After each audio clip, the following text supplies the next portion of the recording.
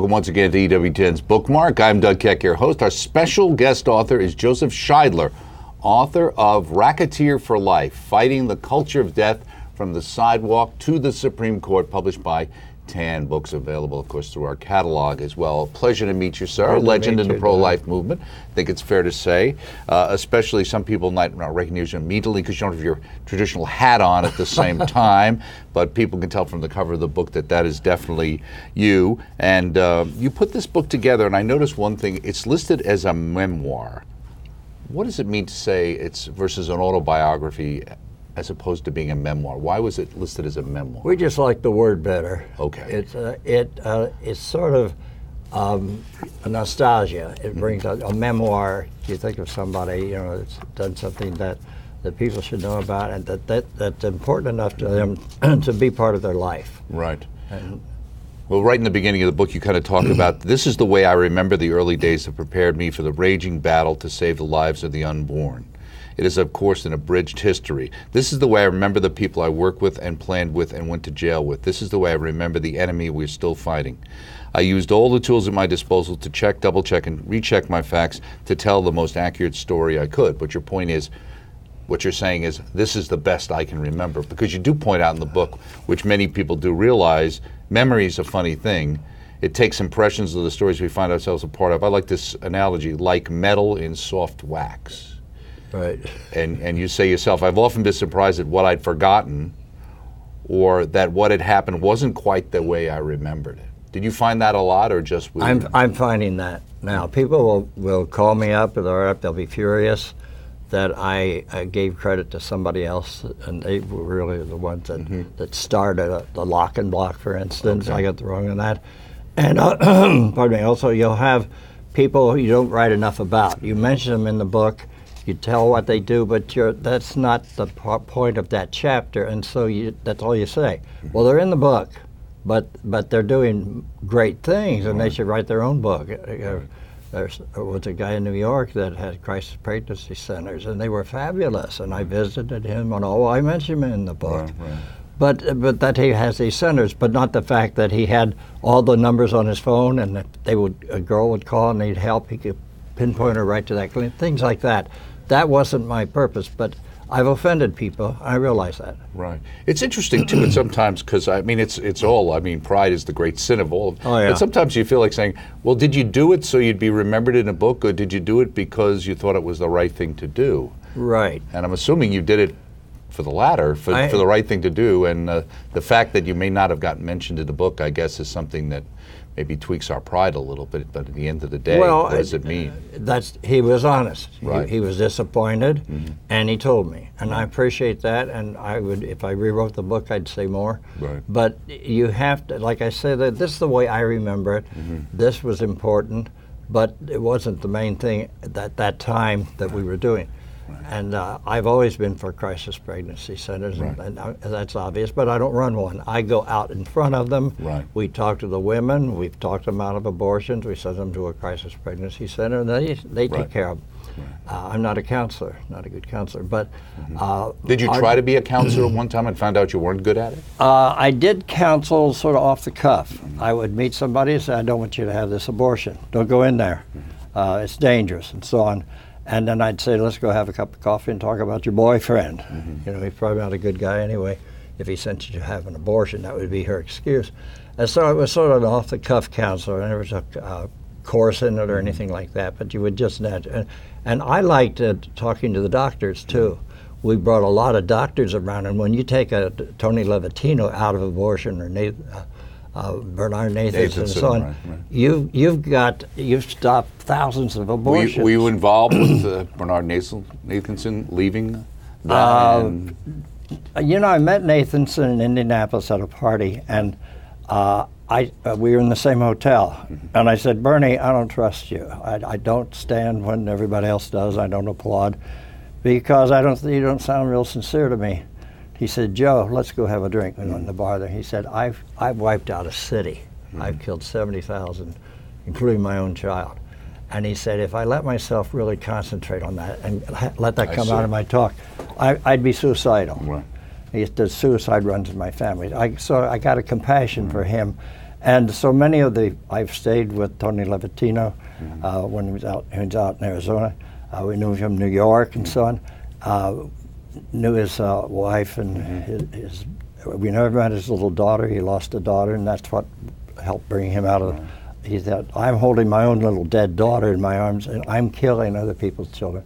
So it was very important to have contact with the abortionists and meet with them. Right. We were invited into an abortion clinic just the other day Right. because a woman wanted to show us that she didn't have surgical abortions anymore.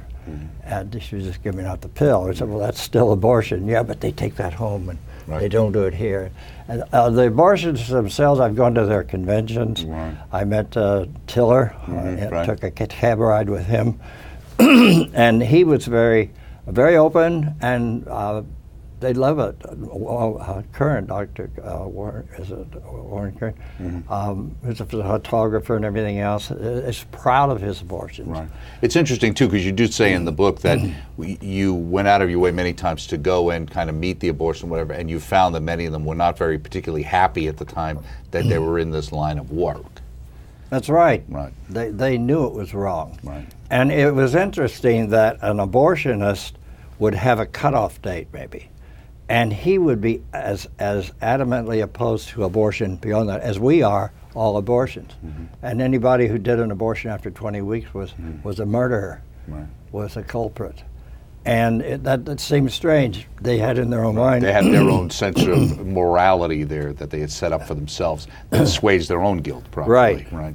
Right. You ran into everything. And so that's why I say it's a memoir. I can't put it all in Right. there. It's 44 years of meeting these people and going here and there and so on, meeting with other pro-lifers, finding many pro-lifers don't want to use the pictures. Right. Now here we also talk about the fact, right in the book, you talk about Sidewalk to Supreme Court. And that connection comes where you start off right in chapter 1. In the spring of 1987, I flipped over one of my Pro-Life Action League business cards and wrote, "Sorry, I missed you."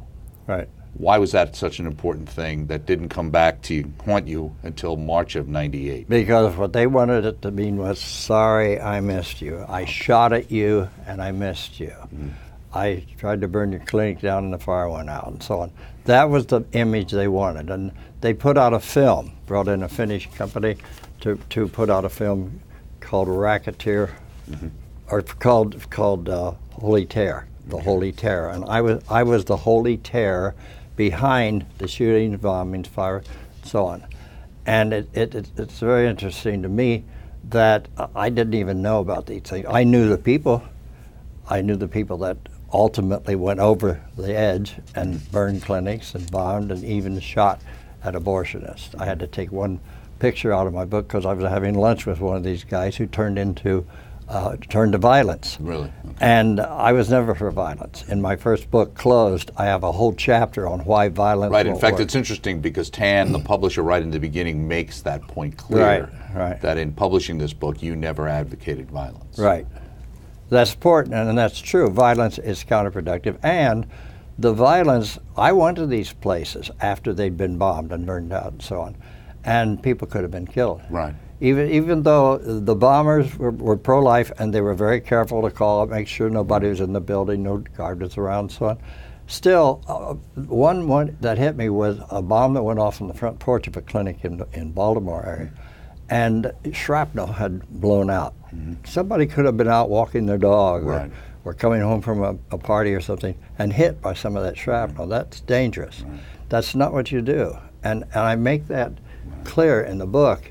But the abortionists had to have that image, and so they the ends used. does not justify the means, Right. regardless of what a Saul Alinsky Right. believes. Well, I made them change that in there because it's unjust. Yeah, a proper end, a good ends does not allow. Right. Let me ask you. You know, you're well known. You're attached to from way back when. In 1973, you were working as an account executive in a public relations firm. So you didn't go to college to be a pro-life advocate. Oh no. What did you think you were going to be doing with your life? I thought I'd be teaching at Notre Dame when I got the bid, because I love Notre Dame. I love teaching. I taught speech. I taught layout and design. I did a little writing, but mostly news writing. I love Notre Dame, and I thought that's where I'd settle down and be. But I needed another degree. So I went up to Marquette, got a master's degree, and came back to Notre Dame. And they had got a substitute for me. They liked him. I could have talked myself back to my job, but I was a little tired of South Bend.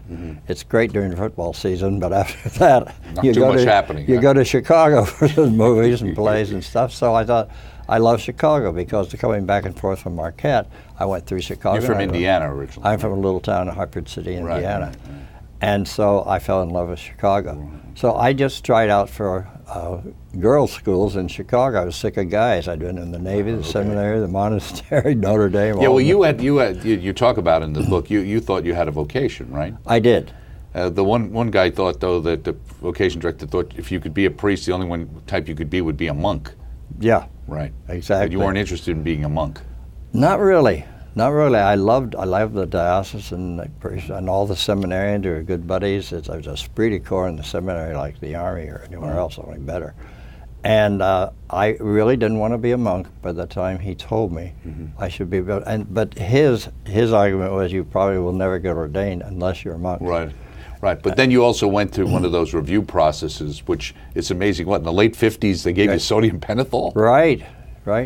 I saw a movie just the other day where they gave a little gal sodium pentothal. It was an old movie. They used to do that. Yeah, the truth serum, right, yeah. And they ask you a whole bunch of questions, and you don't think, you just answer first thing that comes. And they said, if your mother were dead, would you go on and become a priest? And I said, no. Right. And I don't remember that at all. I was under. Right. But when he read that to me, it hit me. Right. My mom was a priest. Right. Are you doing this because your mother would be very proud of you? Yeah. Right. Okay. And that's not a good enough reason. Right, So when I came right up to retreat for ordination, I thought, I don't have a vocation. And my uncle, Bishop Pursley from Fort Wayne, South Bend at that time was... Right, you talk about him in the book as well because of some discussions at the USCCB, right? Right, Bishop's right. Conference, He was great, very strong pro-life. Right. But anyway, I talked to him. He was going to ordain me. And I just said, I don't have a vocation. I cannot be the only mass I attend is my own. I don't feel that I can do that. And he was surprised, but they went along with it, and it broke my mother's heart until I brought Annie home. Oh, okay. Then your father was not big on you being a priest, was he? No, he had two brothers who were priests, and when I came home... And he said he had never really thought about being a priest. He said, I never wanted to be a priest. Right. And he dropped it. Didn't bother him at all, but it really did hurt my mother. So you did have a lot of family pressure in a sense that you had all these uncles. I did, because I had a brother, Jim, who had spent 6 years in the seminary and left and became a doctor. And he's a very successful doctor in Indianapolis. I had another brother, Bob, who went 9 years in the seminary and dropped out. So I was the last hope, really, and I didn't become a priest. Right. Okay. Now it's also, when you first went to work for the Illinois Right to Life Committee, or at least that's what it became called, and you were kind of doing public relations work, but you left there because you said, I believed in direct action. Right. Why did you believe that, and what does that mean in your mind? Well, one thing, I believed in the pictures. I believe you had to see what abortion does to a fellow human being. They didn't like that too well. In fact, we had an exhibit up in City Hall, and one of their, actually an officer in Illinois Right to Life, tore the picture down, threw it across. And that picture was important. And our booth was the most popular booth because we did have a film running that showed the baby in the womb and then the baby after it was aborted. And people were swarming around our booth. The others were kind of, here and there. But that was part of it. And also I went down to Notre Dame when Birch Bayh was speaking. And I stood up in the auditorium just as he was ready to talk. And I said, Birch Bayh, why do you support abortion? Something like that. And the whole place, people started booing me. And that kind of hurt the image of the Illinois Right to Life Committee. Okay. That was part of it, because a lot of people at that called the Right to Life office. Complained about you. And said, this guy ruined the graduation, you graduate once, and he stood up and made a spectacle of himself. Right. Things like that. And I wouldn't, Tom Roser was a buddy of mine, and Bart Heffernan and some of these doctors and lawyers. They understood what I was doing and why I had to do it. But the rest of the board did not like it, and so they were going to fire me. You went off on your own then? I started my own group called Pro-Life Action League. What's your connection with the Thomas More Society? Well, we got it started. Okay. My wife's the chairman of their board. Okay. We had to have a lawyer who understood RICO. Racketeering is tough. Yeah, that's where the title comes from, the Racketeer. Racketeer for life. Accused under the RICO statute. Right. They first accused me under violating the Sherman-Clayton. And those were originally promulgated to go after the mafia. Right. Right. Organized the crime. Kingpin. Right. Yeah, that's what the racketeer is. He sits back. Somebody else does the crimes. He gets the money, and that's what they were trying to charge me with. And the thing is, the penalty is triple damages. Whatever damages the court comes up with, you have to triple those. Mm-hmm. And they wanted that. They wanted to break the movement. The idea was if they could get Joe Scheidler to stop, scare him off, we can scare off the activists. Because we're bothering them. We're cutting down their business, their clinics are closing and so on, doctors are converting, and a lot of that was due to our activities, our aggressive activities. So they needed to shut you down. They wanted very desperately to shut us down. Right.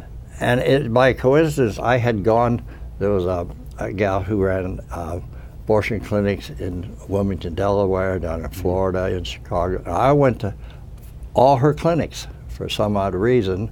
I didn't know, I didn't plan that, but she had 12 clinics, so you're bound to hit them.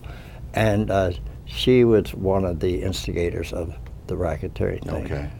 Because you were targeting her systematically. Yeah, and she saw it as a systematic effort to shut her down. Right, okay. And so she got together with some other pro-aborts, and they filed this suit. Right. And I didn't think much of it. It was handed to me while I was picketing a National Abortion Federation convention. Did somebody come out and hand you an envelope? Right. I mean, I just thought, so what is this? Yeah. Well, let me ask you, what was the Lindbergh babies kidnapping? Why did that impact you? Well, because I was a little kid when little Charlie Jr. was kidnapped, and apparently he was dropped when they were taking him down a rickety ladder and buried. He was dead, but the guy went ahead and wanted the ransom. And so this was big news. I'm from a little town in Indiana, Hartford City. We never had newsboys out or anything, but extra read all about it. Okay. Lindbergh baby kidnapped. And so I had a little sister, Ellie, and shortly after that, a little brother, Bobby.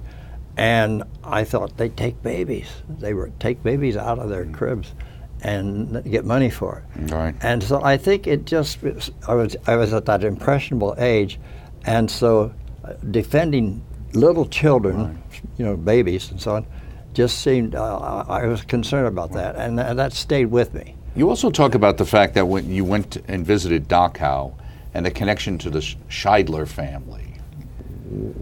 What was the issue? Well, there for you? I was bicycling through Europe, and I was in Munich by myself, and I thought, well, we're only about 12 miles from Dachau. I'll go out and see it. It was still intact. All the barracks were up and the wire, and our bike knocked frei over the abortion, labor makes you free. Free, right. Anyway, so I went in. I spent an afternoon in Dachau going through the barracks, and it was kind of like no guide or anything, just roam around. And I was going to stay in town, a beautiful little city right outside, and I couldn't. The gloom and the fact that all these deaths that took place, that people starved to death and so on. So I went back to Munich and went to Mass, and they were having a massive reparation. But that Dachau thing was important to me because it showed what can happen to a society. They take innocent lives, and that's what abortion is. And so I went to the phone book. I thought, what did the Scheidlers do during Dachau? They must have known about it. And I looked, and there were 18 Scheidlers, because that's where we're from. We're from that southern Bavaria. I see. And so I thought, what would I have done if I had been one of these Munich Scheidlers? Would I have done anything about Dachau? And I didn't have a good answer. Right. And I thought, well, I'd have to get in the underground or something, because if I knew they were killing people out there. So this comes up in America, same thing, basically. We're going to kill human beings under the law. That's the law of the land. We can kill our posterity. We can kill every baby unborn, and we would die as a country. What can I do? I'm Scheidler. I'm at Dachau now. I got to do something. Okay, so that impacted you. It impacted me going forward. Yeah. It's interesting too. In a chapter on raw judicial power, you talk about Roe v. Wade and Doe Bolton, the other case that most people don't think about, but happened at the same time. But this was the part I didn't know about. It was in 1962 that the abortion issue broke into a wider national conscience. The host of the children's program Romper Room, Miss Sherry Finkbein of Phoenix, Arizona. Right. What happened with her? Well, her husband came back from a trip to Europe. He was a teacher and he had taken a group of students, and he had a headache, and he used a thing called thalidomide. Happened to be good for headaches. Right. Well, they found out they were taking it in Europe, and the babies were being born with little fins and no leg. You know, it affected the baby if you're pregnant. So Sherry Finkbein was pregnant, and her husband came home with the thalidomide, and she took some for a headache. And then she got scared, and she thought, I'm going to have a deformed baby. So she signed up at the hospital locally, and they were going to do an abortion for health reasons. And that was allowed, it was legal, but she wanted to warn other women, if you've got thalidomide around, don't take it if you're pregnant. It'll deform your baby, maybe. It was like less than 10%, but anyway. Was it really only that amount? Yeah, it wasn't much, if even that. But that's still horrible, obviously, right? Yeah, and so that was her point. And but she did. Then the hospital said, we're not going to. It was public. Everybody in the United States knew about it, so the hospital canceled the abortion. So she flew to Sweden and got it there. And they did say the baby was deformed. Right. Anyway, that got people thinking about deformed babies, a bad birth, so on. And she got an abortion for that. And that's just sort of opened the door. Okay. Interesting. You know, obviously there's so much in this book. This is just a taste of what people are going to read, but you've got a myriad of pictures in there, who's who, Ronald Reagan, everybody you met. One of the people that strikes me, and you talk about him, is that you were on so many television shows, and you got a picture of you with Phil Donahue, who used to be incredibly popular, and I believe was a Notre Dame guy himself. And you actually say that you and him were sort of like buddies. In what way did you meet? Well, we ran around a lot together. He was interested in the abortion thing. He'd go to the clinic with me. They'd have the cameras there. Then he wanted me on his program to talk about it. And my understanding was I could use pictures. But he said Romper Room is right before our program. Or it was the Bozo Circus. Bozo Circus. That's and all the little kids watching. And he said some of the little kids might still be watching TV, the moms might, and these pictures would offend them, so we got to he didn't say we'll cancel the program, we'll put it in the evening. Well, I thought that's not going to get the coverage. I want women to see this thing. I want to stop abortion. To me, it was a tool. For him, it was But Phil was very pro-abortion, wouldn't you say? Not very. Okay. He was sort of like... He did have one on his show, I remember. Actually having one. Yeah, we went to that show, too, and Randy Terry was on with her. Yeah. But he was kind of like so many people that they don't like abortion, but it's a woman's right. What can I say? I can't be their conscience and so on. And we've got that. We got that forever. Birch Bayh was really not pro-abortion. He would talk at pro-life events, but he also would support abortion. Right. You also talk about, as a chapter in here, which is interesting, regarding the seamless garment. Right. And we hear about that a little bit again today. That kind of went away for a while.